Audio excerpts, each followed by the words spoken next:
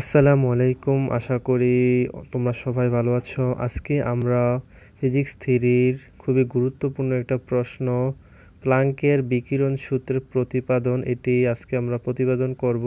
এটি জাতীয় বিশ্ববিদ্যালয় 2011, 15, 19 সালে এসেছে। তো তোমরা যদি চ্যানেলে নতুন হয়ে থাকো চ্যানেলটা সাবস্ক্রাইব করে দিও, আর ভিডিওটা ধৈর্য সহকারে মনোযোগ সহকারে প্রথম থেকে শেষ পর্যন্ত দেখো, ঠিক আছে? তো আশা করি ভিডিওটা তোমাদের কাছে ভালো লাগবে। তো ভালো লাগলে অবশ্যই চ্যানেলটা সাবস্ক্রাইব করে দিও এবং একটা কমেন্ট করে দিও ভিডিওটা কেমন হলো তা কমেন্টে জানিয়ে দিও। তো চলো আজকে আমরা প্লাঙ্কের বিকিরণ সূত্রটা প্রতিপাদন শিখে নিই। বিজ্ঞানী ম্যাক্স প্লাঙ্ক নামে একজন বিজ্ঞানী বিকিরণ আদানকে, মানে কিছু আদান আছে, আদান বা আদার যেগুলো বিকিরণ করে, বিকিরণ আদানকে পরমাণু দোলকের ন্যায় কম্পনশীল অনুনাদ হিসেবে বিবেচনা করেন। অনুনাদ আর অনুরণক একই কথা। তো এই অনুনাদগুলো একটা সর্বনিম্ন অখণ্ড গুণিতক হারে বিকিরণ কি করে, বিকিরণগুলো শোষণ বা নিঃসরণ করতে পারে। এই সর্বনিম্ন সংখ্যক বিকিরণ কে এপসাইলন, 2 এপসাইলন, 3 এপসাইলন ইত্যাদি সংখ্যক মাত্রা বিকিরণ বা কি নিঃসরণ করতে পারে। মানে এটা হয় এপসাইলন করবে, না হয় 2 এপসাইলন করবে, এটা মাঝামাঝি কোনো করবে না, অর্থাৎ কোনো দশমিক থাকবে না। সবগুলো পূর্ণ সংখ্যা এপসাইলন বা 2 এপসাইলন বা 3 এপসাইলন ইত্যাদি সংখ্যকই বিকিরণ নিঃসরণ করতে পারে।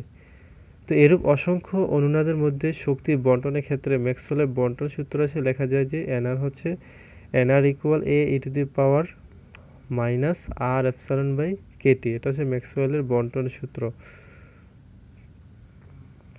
তো এখানে এনআর দ্বারা বোঝায় যে অনুরণকের সংখ্যা, আর আর এপসাইলন হচ্ছে শক্তি, কে বোলজম্যান ধ্রুবক, আর টি হচ্ছে পরম মাত্রা। তো এখন আমরা আর ইকুয়াল যদি 0, 1, 2, 3 ইত্যাদি বসাই, তাহলে এন নট ইকুয়াল আমরা কি পাবো? প্রথমত যদি আর এর মান 0 হয় তাহলে এখানে হবে N 0 equal A to the পাওয়ার, আর এর মান যদি 0 হয় তাহলে এটা পুরোটাই 0 হয়ে যাবে, তাহলে ই টু দি পাওয়ার 0 মানে হচ্ছে 1। তাহলে কি হলো? এন নট ইকুয়াল এ, অর্থাৎ 0 বসালে আমরা এন নট ইকুয়াল এ পাবো। 1 বসাইলে আমরা কি পাবো? এখানে আর এর জায়গায় 1 বসালে তাহলে আর শুধু 1 থাকবে, অর্থাৎ আমরা পাবো এ to the power minus R epsilon by Katie, A to the power minus epsilon by Katie. যেহেতু আর এর মান তো 1 হয়েছে, তাহলে 1 তো আর লেখা লাগে না, তাহলে থাকলো কি এ to the power minus epsilon by Katie. যেহেতু এর মান হচ্ছে এন নট, তাহলে N not E to the power minus epsilon by Katie. একইভাবে আর যদি আর এর মান 2 হয় তাহলে কি হবে? ওখানে 1 থাকার কারণে লেখা লাগে না, কিন্তু 2 থাকলে তো অবশ্যই লেখা লাগবে। তো N not E to the minus 2 epsilon by Katie. একইভাবে আর ইকুয়াল এন হলে N N equal N not E to the minus N epsilon by Katie. ঠিক আছে, আশা করি তোমরা এই পর্যন্ত বুঝতে পারছো। তো চলো তারপর হচ্ছে আমরা কি করব, তারপর হচ্ছে কৃষ্ণকার অভ্যন্তস্থ মোট অনুরণক সংখ্যা। এখন হচ্ছে আমরা সবগুলো অনুরণক যোগ করব, অর্থাৎ প্রথম হচ্ছে এন নট, তারপর দেব plus N not E minus epsilon by Katie, অর্থাৎ এই যে এগুলো N not E minus epsilon by Katie, N not E minus 2 epsilon by Katie, এইগুলো আমরা কি করব? যোগ করব। যে সবগুলো আমরা যোগ করি তাহলে কি পাবো? মোট অনুরণকের সংখ্যা পাবো। এগুলো হচ্ছে একটা কি পার্টগুলো সবগুলো যদি আমরা যোগ করি তাহলে মোট অনুরণকের সংখ্যা পাবো, আর অনুরণকের সংখ্যাকে এন দ্বারা প্রকাশ করা হয়। তো যোগ করার পর সবগুলো আমরা যোগ করে দিলাম। তো এখানে যোগ করার পর আমরা দেখতে পাচ্ছি যে এখানে এন নট কমন যাচ্ছে। তো এন নট কমন নেওয়ার পরে আমাদের এখানে থাকবে 1, এখানে থাকবে ই to the minus epsilon by Katie, plus এখানে থাকবে ই to the minus 2 epsilon by Katie, আর এখানে থাকবে ই to the minus N epsilon by Katie. তো এখানে আমরা দেখতে পাচ্ছি যে এখানে একটা ধারার মতো হয়ে গেছে, এটা হচ্ছে দ্বিপদী বিস্তৃতি সূত্র যাবে। তো এখানে আমরা যদি ই to the power minus epsilon by কেটিকে x ধরি তাহলে হবে কি 1 plus x square, E to the power x square বা এক্স স্কোয়ারই ধরা যায়, ঠিক আছে?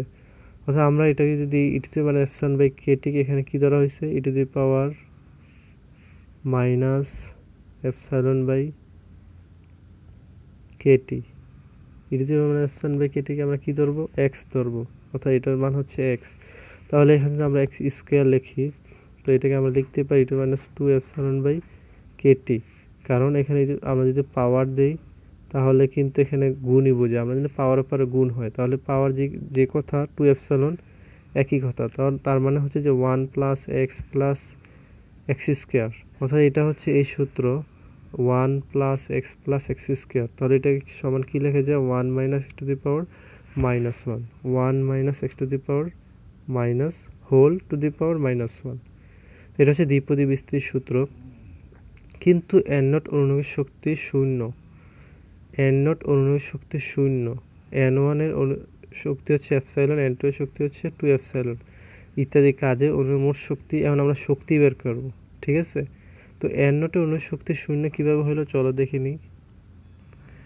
এই যে তোমরা দেখতে পাচ্ছ যে এন নট ইকুয়াল এ আছে, এখানে এপসাইলন বলতে কিছু নাই, তাই এখানে এন নটের এপসাইলন মানেই কিন্তু শক্তি। তো এপসাইলন যেহেতু নাই তার মানে এন নটের মান হবে 0। একইভাবে n1 এর ক্ষেত্রে এখানে আমরা দেখতে পাচ্ছি এখানে কিন্তু এপসাইলন আছে, তার মানে এখানে n1 এর শক্তি হবে এপসাইলন, n2 এর শক্তি হবে 2 এপসাইলন, ঠিক আছে। তাই এখানে এন নটের শক্তি হচ্ছে 0, n1 এর শক্তি হচ্ছে এপসাইলন, n2 এর শক্তি হচ্ছে 2 এপসাইলন। এখন আমরা সবগুলা যোগ করে দেব, তাহলে হচ্ছে মোট শক্তি equal n not into 0 plus n1 into epsilon plus n2 into 2 epsilon. যেহেতু এটা 0 তাহলে বাদ। n1 এর মান হচ্ছে আমরা জানি n not e to the power epsilon by kt, এটা হচ্ছে n1 এর মান n not e to the power minus epsilon by kt। এটা আমরা আগের পৃষ্ঠায় বের করেছিলাম, এপসাইলন নট। তারপর হচ্ছে প্লাস n2 এর মানটা আমরা বসাবো আগের পৃষ্ঠা থেকে, n not e to the power minus 2 epsilon by kt। R 2 epsilon এখানে যদি এখানে আরও থাকবে, যেহেতু এখানে তো আরও পদ ছিল, তো আরও যেহেতু পদ আছে তাহলে এখানে কি হবে 3 epsilon n not 3 epsilon by kt। একইভাবে এখানে 4 epsilon n not 4 epsilon by kt, যেহেতু এখানে ধারাটা মেনটেন করছে এখানে, তো আমরা এখানে 3 এপসাইলন লিখতেই পারি, কারণ এখানে এপসাইলন থাকার কারণে এখানে এপসাইলন, এখানে 2 থাকার কারণে এখানে 2, এখানে 3 থাকার কারণে এখানে 3 হবে। তারপর এখান থেকে আমরা দেখতে পাচ্ছি যে epsilon n not e to the power minus epsilon by kt common নেওয়া যায়, এই জিনিসটা এই তিনটা থেকে কমন নেওয়া যায়, ঠিক আছে। তিনটাতে এখানে কিন্তু এই জিনিসটা বিদ্যমান আছে, এই পদটা n not e to the power epsilon by kt। তো এখানে যদি এটা কমন নেই এখানে থাকবে 1, এখানে থাকবে 2, তারপর এখানে আমরা 2 n নট কমন 2 থাকবে, n নট তো কমনই আছে, এখানে থাকবে কি, যেহেতু আমরা একটা কমন নিচ্ছি তাই আরেকটা থাকবে, তাই না, একটা কমন নিচ্ছি আরেকটা থাকবে, যেহেতু এখানে দুইটা আছে। তাহলে এখানে থাকলো একটা, এখানে তিনটা আছে, এখানে থাকবে কয়টা, দুইটা, কারণ আমরা একটা কমন নিচ্ছি। তো এখানে আমাদের দ্বিপদী বিস্তৃতি সূত্র যায় 1 plus 2x plus 3x square. তাহলে এটা সূত্র হচ্ছে যে এটা 1 plus 2x plus 3x square plus dot dot dot. তো এটা সূত্র হচ্ছে 1 মাইনাস x টু দি পাওয়ার -2। তো এখন আমরা লিখতে পারি, তো এই যে আমরা 1 plus 2x plus 3x square সমান কি লিখতে পারবো 1 minus x to the power -1 minus x to the power whole -2, মানে পুরোটা উপরে তো পাওয়ার হবে -2। তো -2 মানে এটা আমরা নিচে লিখতে পারি, ঠিক আছে। এখন হচ্ছে আমরা গড় শক্তি বের করব। গড় শক্তি হচ্ছে কিভাবে, মোট শক্তিকে যদি আমরা সংখ্যা দিয়ে ভাগ করি তাহলে গড় শক্তি পাবো, যে গড় শক্তি ই বার ইকুয়াল মোট শক্তি বাই n, মোট শক্তি বাই n। তাহলে এখানে মোট শক্তি হচ্ছে এটা, তারপর ভাগের জন্য আমরা এই ভাগ লিখতে পারি, ভাগ n এর মান হচ্ছে n not 1 minus e to the power epsilon by kt to the পাওয়ার -1। এটা হচ্ছে n এর মান, এটা হচ্ছে যে n এর মান, এই n এর মানটা আমরা বসাই দিছি। তারপর হচ্ছে যে যেহেতু এখানে ইনভার্স আছে তো এটা নিচে চলে যাবে। তারপর এখানে আমরা গুণ আনবো, গুণ আনলে লব হর হয়ে যাবে, হর লব হয়ে যাবে। তো আমরা শেষ পর্যায়ে এসে গেছি। তো হর লব হওয়ার পরে লব হওয়ার পর এইটা আমরা পাবো। তারপর হচ্ছে যে এখানে আমরা কাটাকাটি করলে এখানে দুইটা আছে, এখানে একটা আছে পাওয়ার, তো এখানে কাটাকাটি করলে এখানে নিচে একটা থাকবে, আর এখানে n নট কাটা যাবে, epsilon e to the power minus epsilon by kt। তো এটা আমরা কাটাকাটি করার জন্য আমাদের e to the power minus epsilon by kt common নিতে হবে। তো কমন নেওয়ার পরে আমরা দেখতে পাচ্ছি যে এখানে 1 আছে, তো আমরা এখানে এরকম একটা মান লিখতে হবে যাতে এখানে 1 হয়। তো আমরা জানি যে যে কোনো চলকের পাওয়ার 0 মানে হচ্ছে 1। তো এখানে যেহেতু নেগেটিভ মান আছে এখানে আমরা পজিটিভ মান আনবো, আমাদের নেগেটিভ পজিটিভ কাটা যায়, তাহলে কাটা গেলে এখানে 0 হবে, 0 মানে হচ্ছে এখানে 1 পাবো মাইনাস। তো এখানে তো আমরা এটা কমনই নিচ্ছি, তো এখানে থাকবে কি 1। তারপর এটা কাটা যাবে, উপরে থাকে এপসাইলন, নিচে থাকবে কি মানে এপসাইলন kt বাই -1। এটা হচ্ছে গড় শক্তি আমরা পেলাম। কিন্তু প্রতিটি অনুনায়ক আলাদা আলাদাভাবে কম্পিত হয়, যেখানে কৃষ্ণকায়ার ল্যামডা ও ল্যামডা প্লাস ডি ল্যামডার মধ্যে একটি একক আয়তনে মোট কম্পন মাত্রার সংখ্যা হবে কি 8 পাই lambda to the power -4 D lambda. 8 pi lambda to the power -4 D lambda, এই মানটা আমাদের মুখস্থ রাখতে হবে। 8 পাই lambda to the power -4 D lambda. অতএব তরঙ্গদৈর্ঘ্যের এই সীমার মধ্যে একক আয়তনে শক্তি অর্থাৎ ঘনত্ব হবে